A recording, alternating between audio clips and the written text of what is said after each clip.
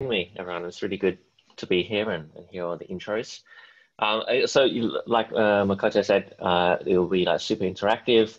So feel free to just unmute yourself or just put your hand up or things like that. I have a general presentation I can give, but I can skip through it depending on what everybody knows or doesn't know about Aave and DeFi and lending and all that sort of stuff.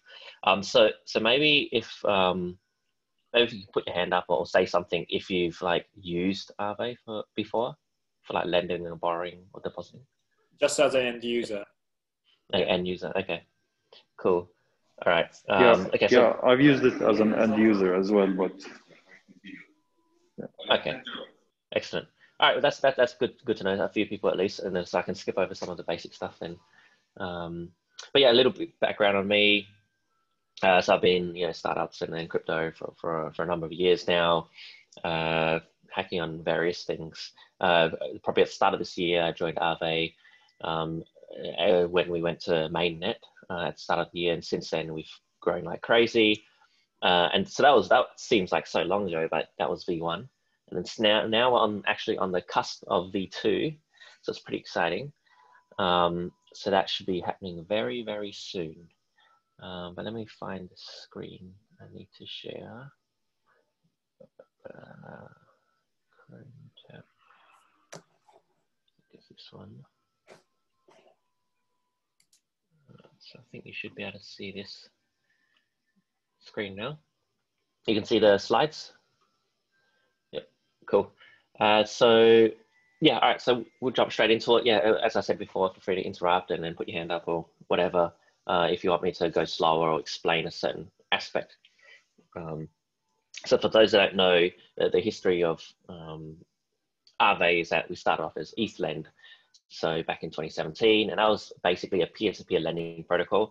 But the problem with peer-to-peer lending, and Ala, maybe you experience this as well, is at least in the ETHLend sense, you had to match up, depositors that wanted to lend out their money at a certain interest rate for a certain asset to these borrowers that were willing to accept that certain asset or that certain interest rate.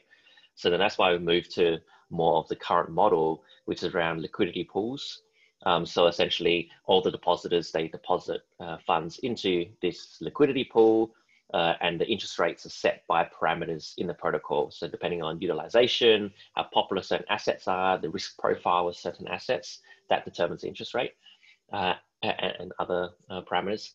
And then on the other side, we have borrowers. So borrowers, they're the ones that, at any time, they can just borrow whatever funds they need as long as it's available on the protocol. And they don't choose their interest rate. They just take the interest rate, whatever is available at that time based on protocol parameters.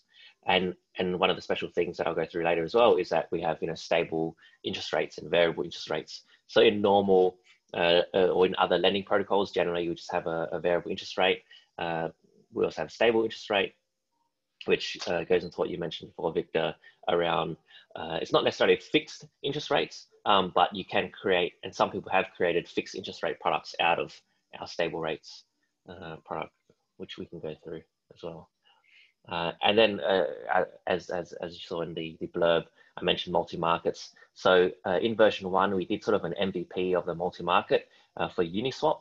So that meant that Uniswap LPs who had deposited liquidity into Uniswap, they could use those LP tokens as collateral to borrow more funds and use it as they need.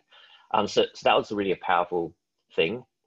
And that grew quite quickly to a few $1 million, I think, worth of liquidity in that protocol.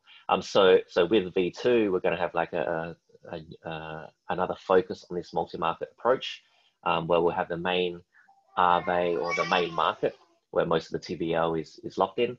Then also we'll have other markets depending on certain risk profiles, certain other protocols. Like we've announced, we'll have a set protocol market, or something with physical real estate market, whitelisted markets, and things like that. And then, besides what I've mentioned already, we have other aspects of the protocol, which have the price feeds. We use Chainlink. We have our liquidators, which is permissionless. Anyone can join as a liquidator, and they're incentivized because they get discounted collateral to liquidate positions when they're in danger. So that helps the safety of the protocol. Then also, of course, we have our bunch of hundreds of integrators around the world that just build on top of the protocol. So currently, I just updated these slides today. So the market size is about 1.9 billion. We've grown pretty crazily, getting pretty close to 2 billion in total value locked. And then also we have, I have here the staked Aave. So we recently released the staking of the Aave token. So we currently have nearly $250 million of Aave staked. So that's separate to the TVL. And I'll go through why people will stake. But the important aspect of that is that they stake and they earn, of course, some yield. But in a way, they're becoming the backstop for the protocol. So creating another safety layer in case of whatever event happens in the protocol, sort of like an insurance fund for the protocol in a way. All right, so the major protocol features is that we have earning, depositing, and the main thing that's different here with Aave, both in V1 and V2, is that we have A tokens. So A tokens are your your tokenized deposits. So if you deposit funds into the protocol, you receive the same amount of funds, but as A tokens, and those A tokens are interest bearing. So similar to RDAI, they will just keep increasing in interest. So you'll see it in your wallet and it just keeps increasing. So this is then a pretty big change then from V1, where you would increment your balance with A tokens. Sorry, no, it's the same. It's the same as V1. Gotcha. So you earn, if you earn 1%, if you deposited 100 and you earn 1%, you get one more A token, or the 100 A tokens that you originally have are now worth $1.01 each. No. So let's say you deposit 100 DAI, you get 100 A DAI in return. But each second, that interest will accrue. So you'll see your A token balance increasing each time you view the balance. To 101 A DAI, and each A DAI is worth exactly one DAI. Yeah, exactly, and you can redeem that at any time. So that's pretty powerful from a UX perspective. It makes it a lot easier for end users to understand exactly how much interest they've earned or how much they actually have. For borrowing, as I mentioned, we have rate switching, which I'll go through some code examples, switching between stable and variable interest rates. Of course, credit delegation, flash loans, and governance, which are much larger topics that I'll dive into. Currently in the main market, so Aave V1 market, we have more than 20 assets. And then also, of course, multi-markets, which at the moment includes the MVP Uniswap market. So yeah, I think we're probably one of the lending protocols with the most assets that are available. All right, so let's go next. So normally I do these slides for like generally a non-technical audience, but I think we're generally sort of all DeFi technical people. So I skip to the last ELI, which is explained like I'm 5 years old, explain like I'm a DeFi person. So as I mentioned, we essentially tokenize your deposits. So you get the A tokens and the interest accrues immediately. So the example code, so all this code, by the way, and this whole presentation is for V2. So it's fully updated. V2 is currently on Coven, so you can play with it. And pretty soon it will be on mainnet. And I'm sure you'll hear about that on Twitter and in other media when that happens. So the main part here from a developer technical perspective is like any ERC20 token, you approve our lending pool to be able to take those tokens from your account, and then you just call the deposit function. So you just say, I want to deposit this asset for this amount, and we have an on behalf of parameter now. So you can deposit on behalf of someone else. That means that they receive the A tokens. So you deposit your funds in, then someone else will essentially receive the tokenized deposit, plus they'll earn the interest as well on that, and of course a referral code. So the powerful thing about the on behalf in this circumstance is that you can use, let's say you can use a hot wallet to deposit, and your cold wallet can hold those A tokens. So for a lot of institutionals, that's quite a useful thing to do. Next, if of course, when you want to withdraw the tokens, you just simply call withdraw on the lending pool. And you can also say where you want to withdraw that to. So you don't have to withdraw it to the message sender. You can withdraw it to whatever account, whether it's your cold wallet or give it to someone else. You could probably create some creative mechanisms around here. Can I ask a question? Yeah, sure, yeah. Can you go one step back? Yeah. So when you do deposit on behalf of, for example, I'm the hot wallet calling this function, right? Mm-hmm. And if I'm doing on behalf of cold wallet, I don't have the value, right? So how do I do it on behalf of the cold wallet? So this is like sort of depositing on behalf of. So that means like you're depositing on their behalf, but they get the A tokens. But in this case, you would have. Oh, so hot wallet does have the asset, and I put it, but the beneficiary of the interest goes somewhere else. Yeah. Okay. Beneficiary of the interest and the tokenized deposit. Yeah. Okay. Yeah.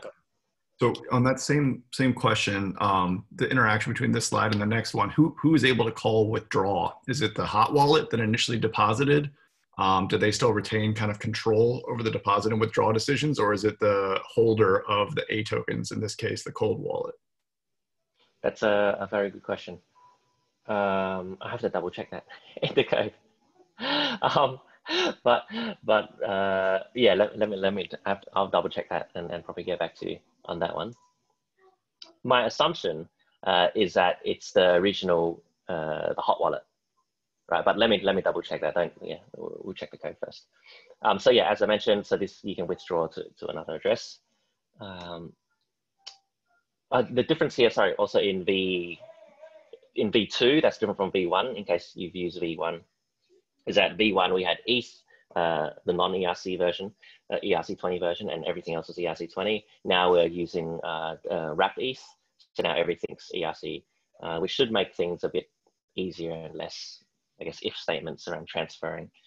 So yeah, you always need to do the approval when depositing. All right, so for borrowing, I mean, hopefully you all understand what borrowing is. Essentially, you deposit some sort of collateral. You deposit into the protocol. You receive the A tokens, which you can use as collateral, and you can borrow any of the supported assets at either variable or stable interest rate. So in code, it looks very similar to the depositing function. So you simply call borrow. You want to borrow this asset for this amount. The interest rate mode, we have stable and variable. So stable is simply 1 and variable is 2. So just pass that in parameter. Then you have referral code and you have a on behalf of as well. So this is the powerful part here, is that this is where credit delegation comes into play, which I'll have a separate section about this as well. So for now, we'll leave that, but we'll come back to that later on. So that's borrowing. Any questions around that? Borrowing. I think it should be straightforward enough. Then of course we have when you borrow, when you do the borrow, you say what interest rate mode you want, stable, variable interest rate, and at any time you can also switch the interest rate. So if you did a borrow as a variable borrow, you can easily switch it to stable borrow, which is quite useful because depending on the market, sometimes stable will be better to have.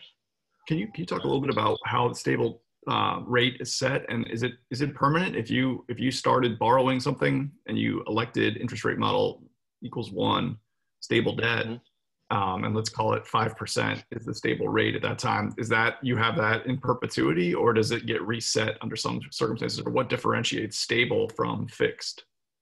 Yeah, so in V2 specifically, I mean the risk Alexander from our risk team should know a lot more about this. But in V2 specifically, and I guess stable rates now, but more so V2, the stable rates are essentially for as long as you need them. In V1, it was a bit different in that there's some edge cases where there'll be a sort of a forced, let's say a forced re-indexing of the interest rates for certain stable borrowers or stable interest rates. But as far as I understand, in V2, you can essentially lock in your rate. Is that likely going to be the same on the lending side as well? When you loan assets, it's going to be the same sort of mechanism for stable loan rates. So you mean deposit, like the interest you make? Right. No, there's no, at the moment, there's no sort of fixed income interest rate or loan rates. But, you know, there's been people that have created those products on top of it, where some devs, they'll do something like, you know, you get upfront interest or fixed rate APY, you know, but it's lower than normal deposit you get because they'll do some market mechanism. I thought that was part of the V2 roadmap, was to have the stable lending rate product to sort of match the stable borrowing rate product. Is that not, did I get that wrong? Potentially. I haven't had visibility on that. Okay. Sounds familiar, but I can't. I'd only say if I know for sure. So for me, from my end, I'll say that that's not, at least in the first release of V2, the initial release of V2. So then, good questions, by the way. So that's the stable variable interest rates. I think that's pretty straightforward there. The other thing with V2 that's different from V1 is that the debts, so the borrowers, they are tokenized as well. So we have A tokens that are tokenized collateral, and now we have debt tokens that are tokenized debt. So it should be a lot easier to keep an accurate ledger of, you know, your debts and whatever else. And that also plays into the credit delegation and whatever else that I'll talk about later. Repaying your loan, also pretty similar. You know, you approve the lending pool. In V2, we only have the lending pool address that you need to work with. Previously, with the V1, there was lending pool and lending pool core. So now you just need to work the lending pool, which simplifies things a bit more. So repaying, same deal, you just repay an asset, certain amount. You have to say what interest rate you're repaying, because the debt tokens, the debt is tokenized. So you're saying that I want to repay this stable debt, or I want to repay this variable interest rate debt. And then, of course, you can repay on behalf of someone else. Right. Sorry, question. Yep. So interest rate mode. Oh, okay. Interest rate mode is set either only when you lend or when you repay, but you don't have to specify when you borrow. What you do specify. So no. So when you borrow, you say whether you want a stable interest rate or a variable interest rate. So, and then when you deposit, you don't specify, because it's at the moment there's only that one. So you need to specify the mode for borrowing and repaying. Yeah, because you're borrowing. Because isn't that redundant? Because if you do in one mode in borrowing, certainly you have to repay in the same mode, or can you actually switch the mode when you borrow and repay? Exactly. So the special thing with V2 is that you can have two separate borrows. So you can, let's say I borrow DAI, I can have a stable DAI borrow and also a variable DAI borrow. So that's why when you repay, you're saying I'm repaying the stable DAI borrow, and I want to keep the variable DAI borrow. Hi. So let's say I borrowed 10 DAI at variable. Can I switch that same 10 DAI variable borrow to fixed, or I need to take out a new position? No. So you can change it, swap it to the stable borrow. Okay. You can do that back and forth, however, as many times as you want. But what we're talking about here is that you can have both at the same time, right? So you can have like 50 DAI worth of variable interest rate and 100 DAI worth of a stable borrow, because they're tokenized. I'm thinking about like gaming this. Like if you take an asset, let's imagine there's no real market for it, right? And so the rates are quite low. There's like almost zero lending or deposit interest, and let's call it 2% borrow. Wouldn't it make sense, if you think you might ever want to borrow that asset, to just open up a stable debt amount, and then are you able to add to that stable debt amount at the same rate later? Like, let's assume at time one, the borrow rate on stable is 2%, and then at time two, it's going to be 40% because all of a sudden there's a huge market for it. Could you just open it with, let's call it $10 worth of the asset at time one at 2%, and then just like flood in a ton of money to borrow it continually at 2% going forward? Or do you still have to pay the rate that the stable debt is at time two when you borrow? Yeah, no, that's a good question. I'm pretty sure that because this is the similar in V1, the way it works is that if you take another borrow of the same of stable, then it re-indexes the stable rate. Gotcha. So it's not something where you can kind of open and have this permanent vehicle of a crazy low rate and then like leverage that. Yeah, yeah, exactly. It's more like if you take a loan and you have the crazy low rate and you don't do anything with it, and then you keep that crazy low rate. But if you need to take more of a stable loan, yeah, because that would be a pretty big attack vector. Yeah. Okay. But yeah, for a lot of yield farmers, they love this stable rate stuff because they can plan. Okay, I'm going to borrow X amount for a year, and I know I can cap. I know how much interest I'm going to pay, and then they do the yield farming. They ensure their own profits. So yeah, it's been used in the wild quite a bit. Right, so we'll move to the credit delegation now. Let's say in what I've talked about so far is you deposit and you deposit some collateral in the system. Then also you can borrow funds, but generally that's from the same account. With credit delegation, you can separate the two. So you have one person that deposits into the protocol and another person that borrows. So what that enables is that the borrower is essentially taking an uncollateralized loan because it's essentially a permissioned, in a way, a permissioned loan, because the person that deposited the collateral in the protocol, they will say, this person can use my credit, right? And you can do it via smart contracts, you can do it through off-chain legal agreements or however you want, and you enforce that how you want. So let's say if let's say I have a son and I want to give him a credit line, and I'll just enforce that in the house, and I'll just say, hey, you have to pay back that loan. Or if you're a business and you're doing a B2B transaction, you'll probably have a legal agreement that says, okay, you have to pay me X amount of interest on top of whatever interest we've borrowed at, and we're going to enforce it through the court system or something like that. So that's a pretty powerful thing. What's the upside of doing it that way versus just having people pull down their assets off of Aave and separately loan them out if it requires all that sort of separate trusted agreement? Like, what's the upside of just being able to use Aave to essentially just effectuate the transfer of the funds, essentially? Yeah, I guess, there's a few, I guess, parts to that. One would be, let's say, access to the protocol. So that includes the security of the protocol, the interest rates of the protocol. You don't necessarily have to do it peer-to-peer. So as an example, Yearn Finance, they have a link vault, and that link vault actually uses credit delegation from V1.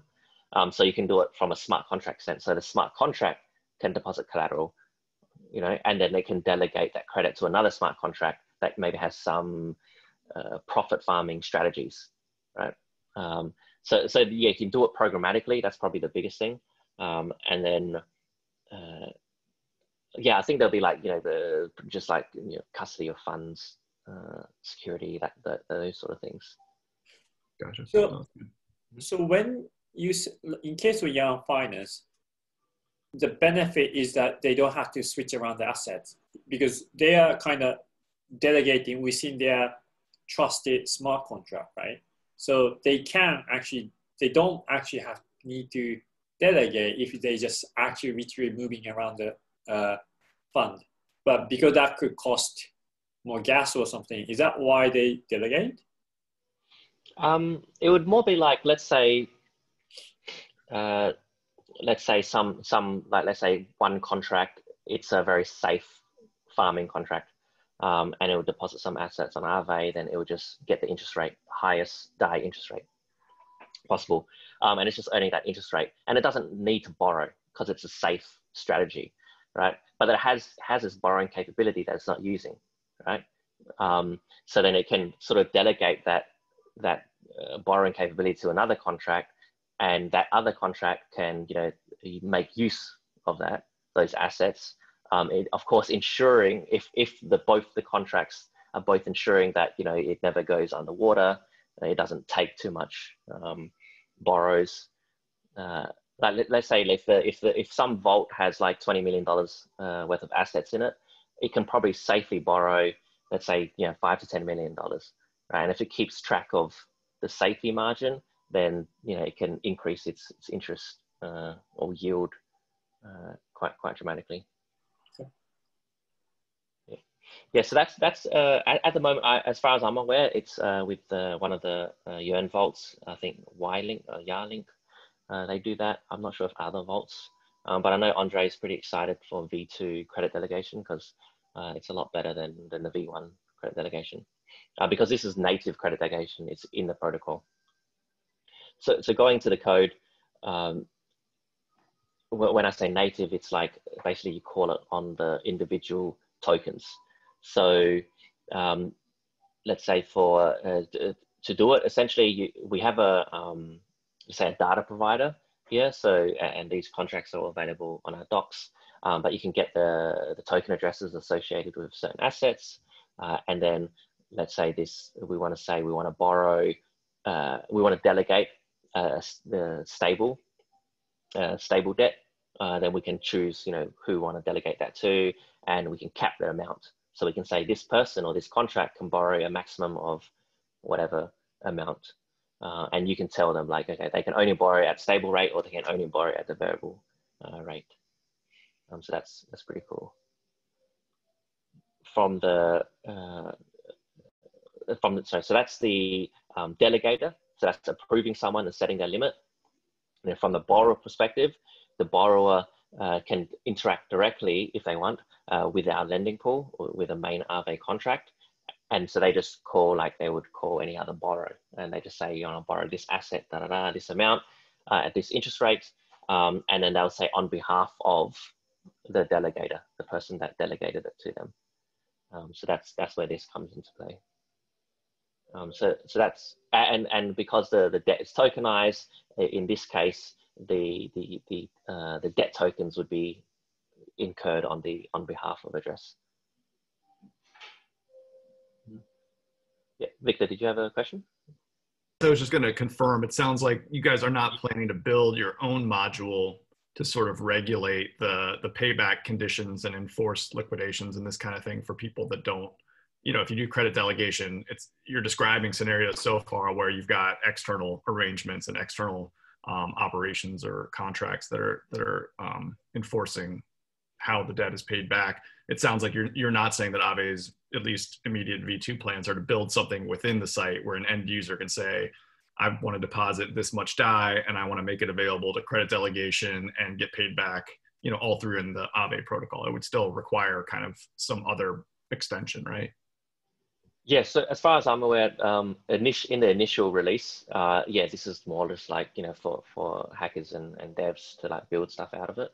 I think in the future, maybe there'll be something in the front end. But of course, you know, this is like, it'd be pretty dumbed down for, you know, end users to do it really simply and not, you know, lose funds and all that sort of stuff.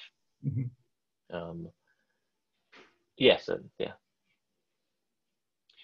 Cool, so that's, yep, so the delegating because debt there. I was gonna say something else, I think I forgot. Yeah, so another one, I think just to highlight in case it's not properly understood, is that from the Aave protocol perspective, this looks just like a normal deposit and borrow. So the liquidator network, they're still like, if this loan comes in danger, the liquidators can still take that collateral of the delegator. So it's up to the delegator, you know, to ensure that, you know, their loan is repaid. Otherwise, you know, their collateral is at stake. Right, so, and for repaying, essentially anyone can repay the delegator's debt. I don't know why you want to do that, but maybe there's use cases for that. But generally, the person that borrowed the funds, let's say the uncollateralized loan, they would put the delegator's address on behalf of. So that's simply that's how we keep accounting of it. So I just saw there's a typo here. So there's it's pretty straightforward in this sense from a code perspective. It's more about, I guess, wrapping your head around sort of how things interact. That's more of the hard part. All right, so that's credit delegation. If no other questions, we'll move to flash loans.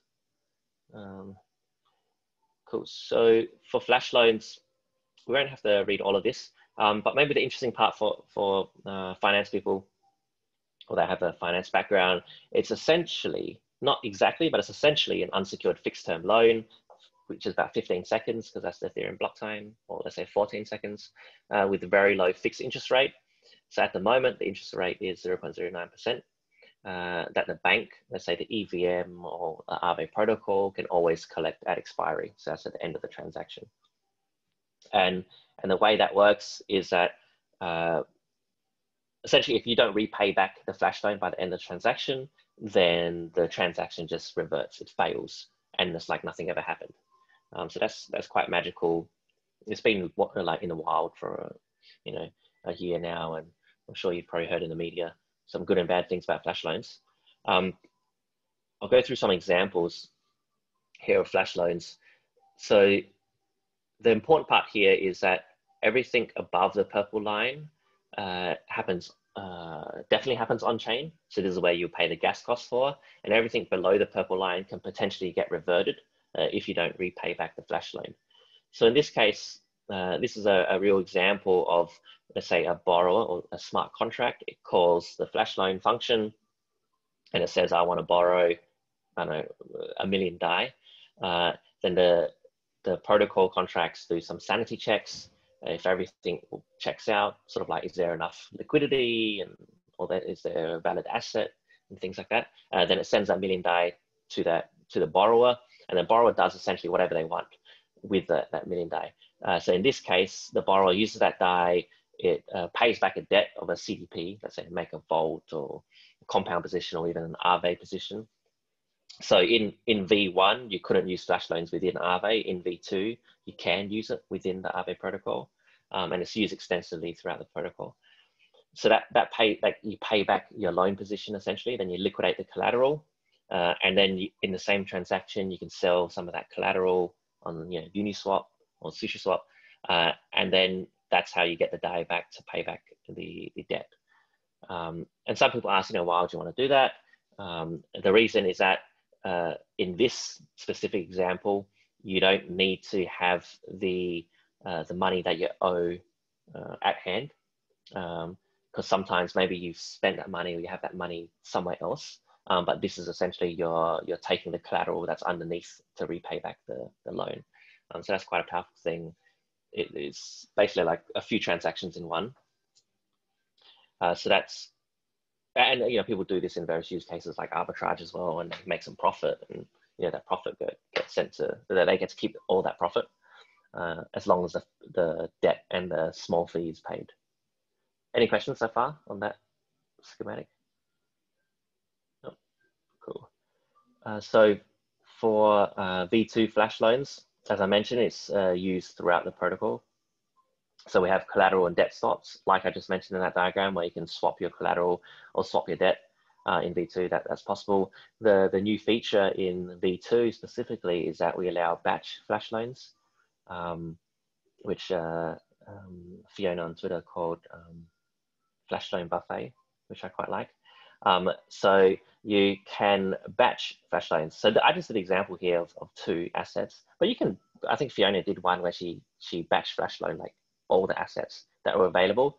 So instead of doing multiple flash loan transactions, you can say flash loan me 10 different assets, and of all these differing amounts of various modes, and then you do whatever you want with them, and then you pay back those loans, which is a pretty powerful feature in that it let's say one example would be that, let's say the market is suddenly dropping but you have 20 different loans outstanding on all these different protocols. So with one sort of transaction, you'll be able to close all those loans using something like flash loans, because you just flash loan all these different assets, and in one transaction, everything will be closed. So that's just a pretty straightforward example. Yep. Before you couldn't do that? No, before you have to do one flash loan at a time. That means one flash loan at one transaction. You can't call two flash loans in the one same transaction.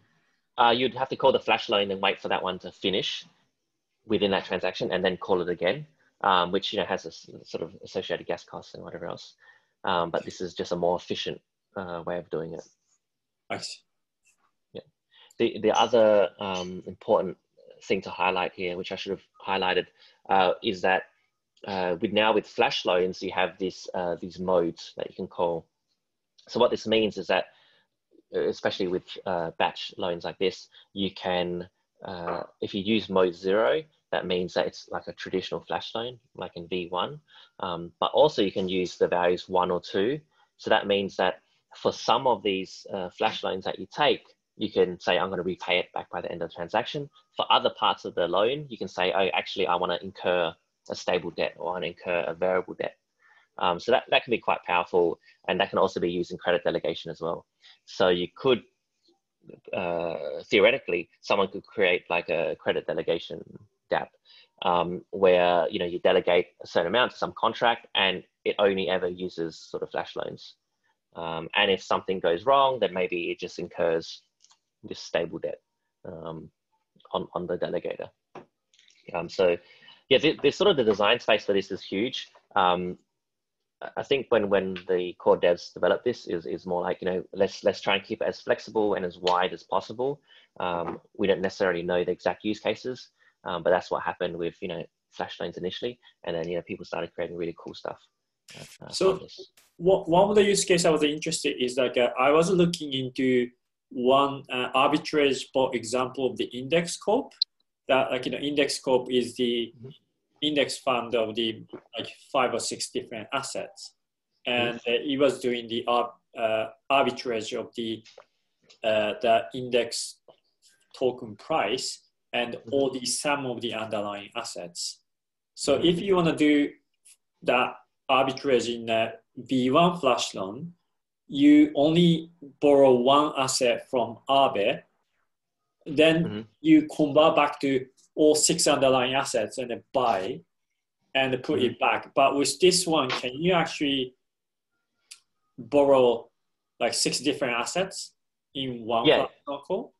Yeah, exactly. So that's what this the bash flash loan is for. Yeah. So you can see here the assets, it can be all separate addresses. So you can do you can have DAI and MKR and Aave and I don't know, whatever else assets you want. So in this case, I can save basically compared to just borrow one asset and the exchange it all by myself, I can actually eliminate the exchange cost of Yeah, exactly. Yeah, okay, that's great. Yeah, that's powerful. Exactly. On that same sort of train of thought, this is something I had a half question about a while back, and now it's kind of grown to a full question is, Aave does have, 20 assets listed for borrowing. There are other protocols that are a little bit more loose about how quickly they're adding assets. Like I'm thinking of Cream in particular, tends to sort of, have you been live on mainnet for 8 hours? Okay, we add you, kind of that attitude about it. And to the extent that, Makoto's scenario, right, that's specifically related to a certain number of, the index products that are in, I think, the DPI. And I think there are a couple of them that may not be on Aave right now, but whether or not they are, can you talk a little bit about Aave's attitude about how to add assets, what the kind of thresholds are for including them, and, sort of what the lead time is for when you start looking at something and when you add it, or is it going to sort of, if you just talk about that, that'd be great. Yeah, sure. So at the moment, I was going to talk about this later, but we can talk about it now, is so we have governance and we have a path towards decentralization, and we recently handed over the admin keys to the community for V1, and we're going to have the same process for V2, where it's a gradual decentralization. So the way it works at the moment is that the community, let's say for V1, the community will talk about certain assets and suggest a certain listing. There'll be some sort of signaling vote. And then if it goes through, then there'll be like a formal, what we call an AIP, an Aave improvement protocol, Aave improvement proposal to list, whatever new assets. And part of that process of listing those new assets, our risk team and maybe others in the community will discuss, what parameters should be involved. So for certain assets, we might, the LTV, which is the loan to value ratio, which basically means for this amount of collateral you put up of this asset, you can borrow only this amount.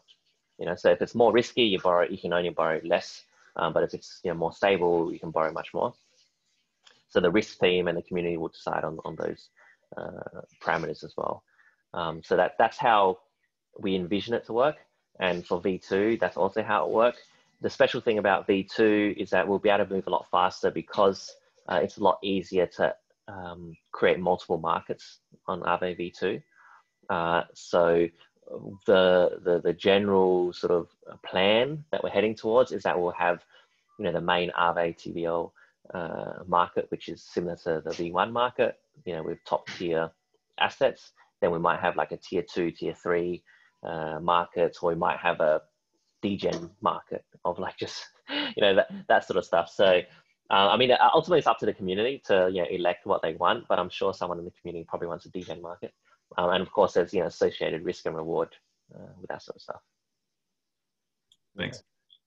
That's right. Yeah, but you bring up a good point. That will be really fascinating when we get many different markets and you start flash loaning from all these different markets. So I'm keen to see what gets created. So going back to the code. So essentially with flash loans, because it's more of a developer tool, you have to have your own contract, right? You can't just call it as an end user. And so you create your own contract, you do your flash loan call with, all the relevant parameters. This is just a continuation of the previous screen. And then on lending pool, you just call flash loan on our lending pool and pass in all those parameters. Yep, and these are all self-explanatory parameters. The receiver address would be like what address will receive that flash loan assets. So most likely it will be this same contract that has the same logic, but for whatever reason, you might have another contract that has all that business logic. And then next, once our lending pool does the sanity checks and everything checks out, then it will send those assets that you requested to the receiver address. And the receiver address, let's say if it's the same contract as the previous screen, you need to have the execute operation method. So it has to be this exact signature because our lending pool will just call this method. And then there's another thing that's special or different with V2 is that now with V2 we actually pull the funds back. So you need to set approvals, the relevant approvals. In V1 you needed to transfer those funds back. So this is partly both like a convenience thing, it makes it easier for both parties, but then also at the same time it helps reduce the attack vectors with flash loans and things like that. So that's one of the reasons why now we can use flash loans a lot throughout the protocol, and we allow everyone else to use it to do whatever they need to do. So that's pretty self-explanatory. Now this is an example for those that haven't seen a flash loan in action. This is the example I gave before. I have a side project called Collateral Swap that I did the start of this year. And that's essentially what it does. So you can see it does a flash loan from the Aave lending pool, and then it closes down and makes it our vault. It repays back that collateral, then it releases the funds. So that's sort of a let's call it a DeFi management transaction using flash loans. We also have, of course, the arbitrage between different decentralized exchanges. Here they made a small profit, I think 3 cents or something. But you can see that if you make sort of millions of dollars, you can do $1 million arbitrage transactions and make quite a good amount. Very competitive though. And then finally, here's an example of what batch flash loans look like. This is currently on Kovan only. So yeah, basically you get sent a bunch of all the assets that you just requested, and then you do whatever you want with it, and then by the end of it, you have to pay back what you borrowed plus the fee. All right. So how are we doing on time? We've got 10 minutes. Yeah, 8 minutes. 8 minutes. Okay. Cool. So I'll quickly go through governance. I touched on this topic already. From, I guess, for this call specifically, in a more technical sense, as we have a path towards decentralization, where token holders will upgrade the protocol or help upgrade the protocol and decide asset listings and whatever else. What's implemented right now, I mentioned, is the staking contract. So we have more than $250 million staked. How that works is here, you can see there's a safety module, and that's a backstop module. So at the moment, slashing is not implemented. So people are getting interest from staking for free, essentially. But soon the slashing will be implemented, where, or not slashing, but let's say the penalty, where if something happens and then you'll like sort of incur this loss or incur some sort of penalty. So that's essentially the backstop. That's sort of one of the last mechanisms to ensure or save the protocol if something happens. Is it basically Nexus Mutual, but you have it on your own? I'm not exactly sure how exactly Nexus Mutual works. Right. But I don't think it is. It's more closer to probably MakerDAO's. Oh, right. Yeah. Okay. So that's how Maker, when they crashed back in March, they basically they minted. Well, I mean, yeah. So yeah, exactly. Yeah, so Maker has like a different mechanism, but essentially they, you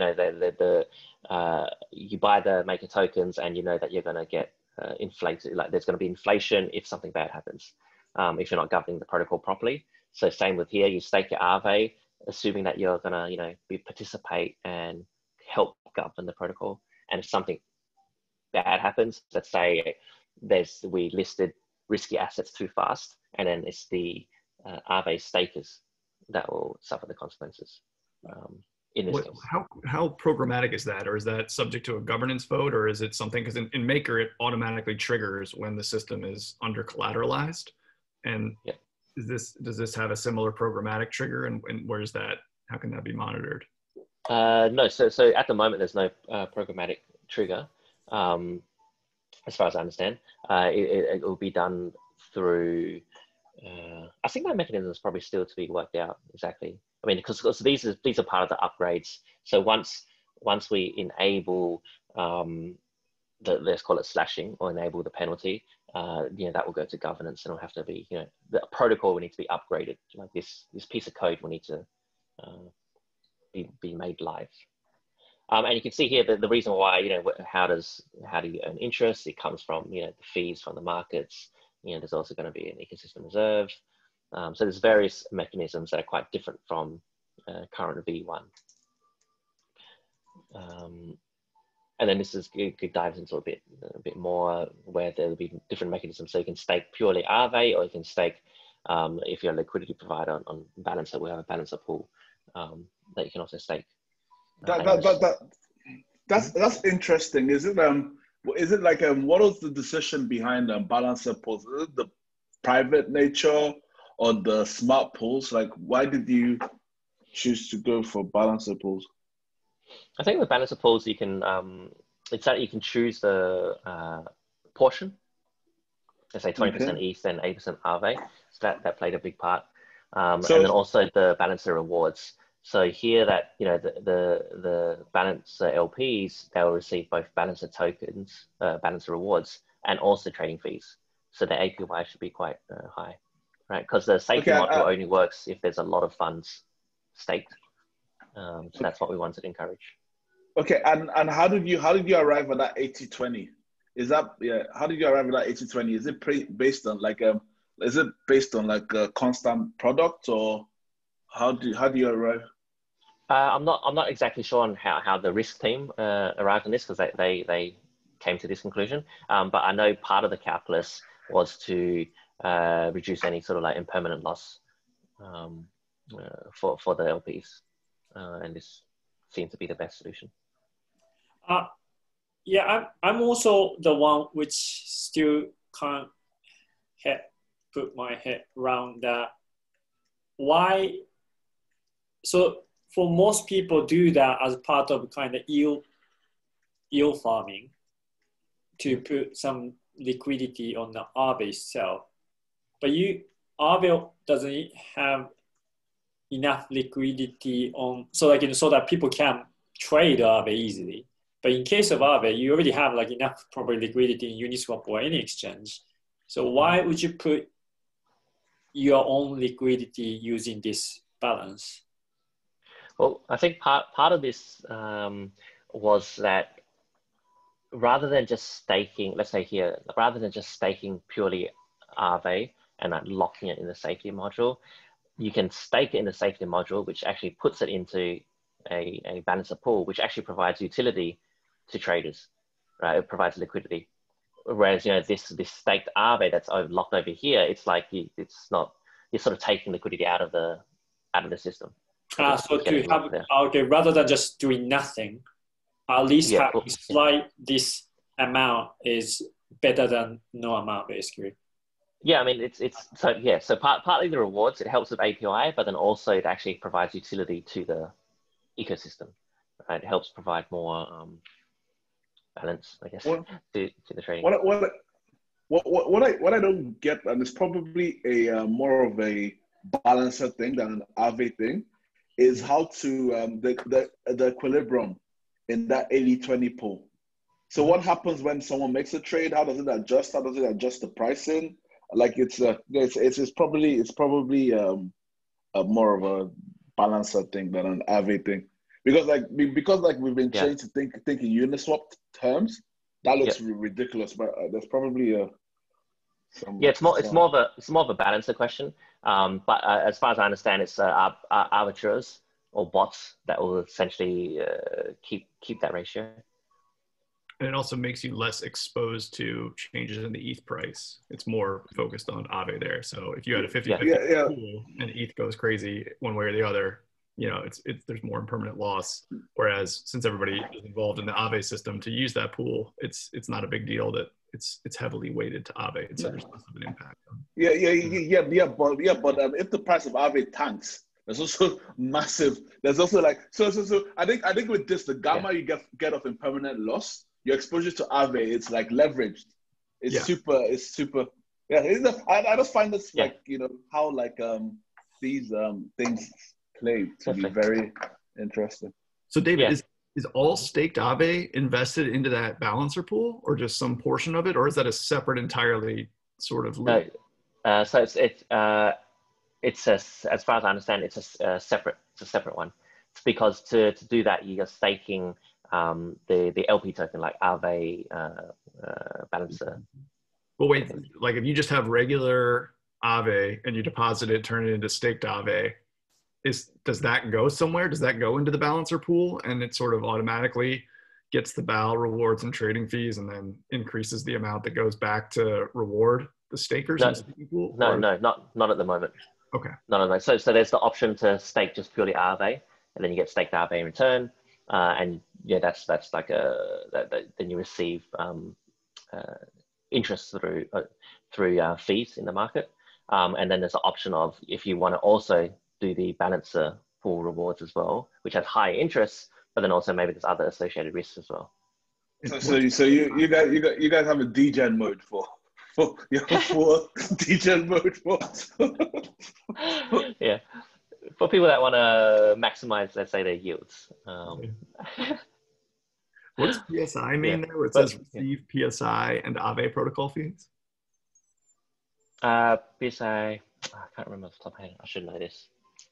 Let me protocol safety insurance or something? Incentive. Sorry, protocol safety incentive.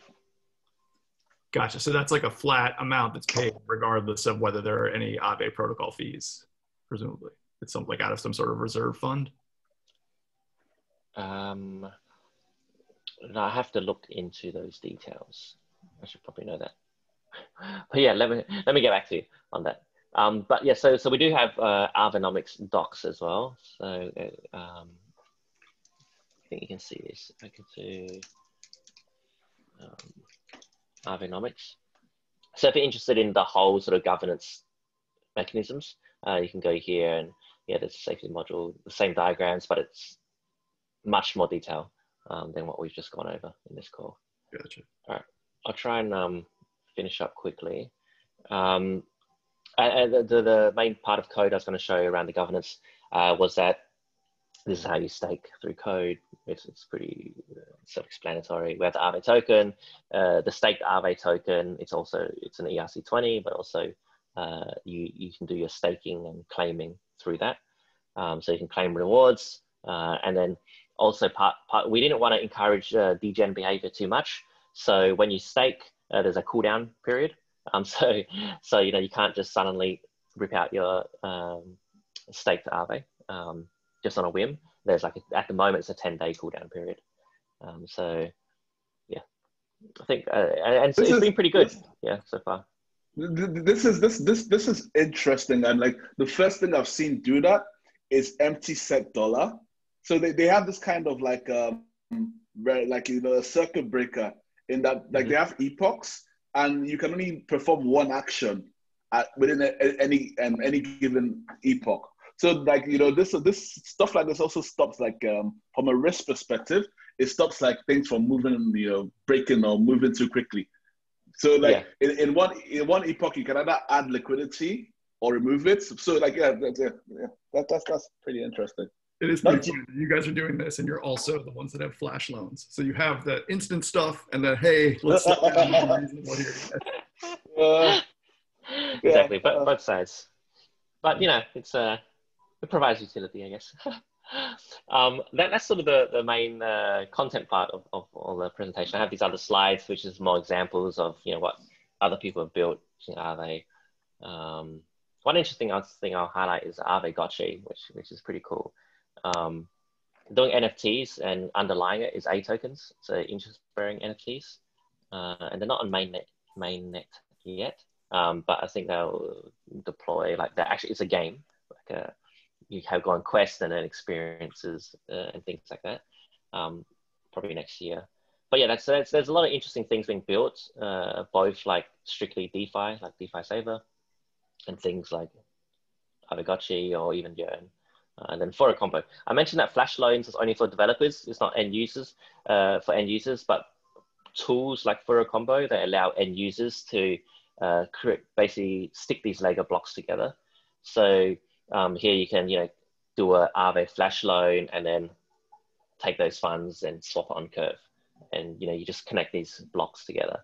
So that's really cool from an end user perspective. So it allows non-developers to utilize flash loans.